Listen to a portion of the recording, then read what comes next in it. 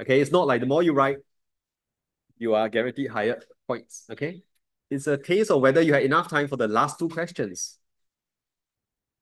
By the way, do you know how much time for your last two questions? 8 marks plus 10 marks, 18 marks. You need at least 35 to 40 minutes. Ideally 40 minutes. Okay. So that's telling you to save some time for the last two. Okay, so first, we need to identify what a public good is. Second, okay, we need to know what are the implications. Okay, this is the second I.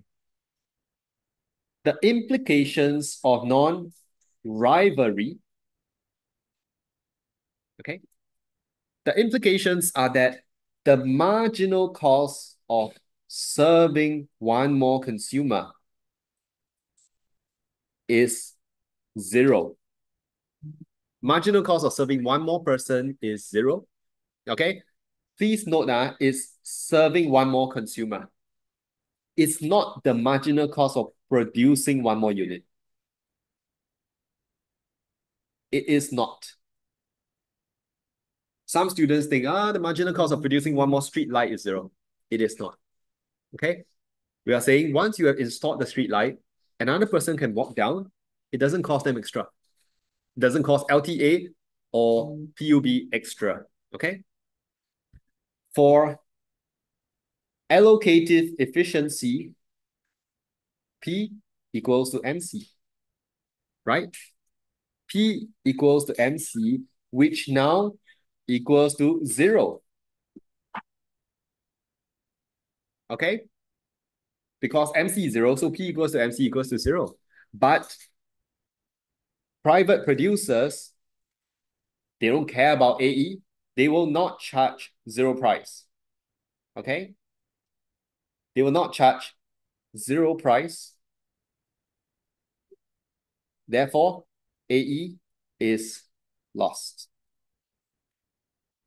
Step by step. Do you follow this?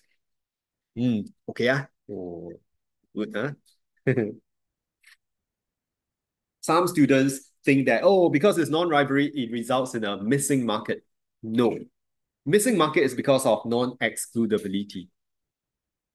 Non-excludability, if I don't pay, you cannot exclude me. So there is a free rider problem.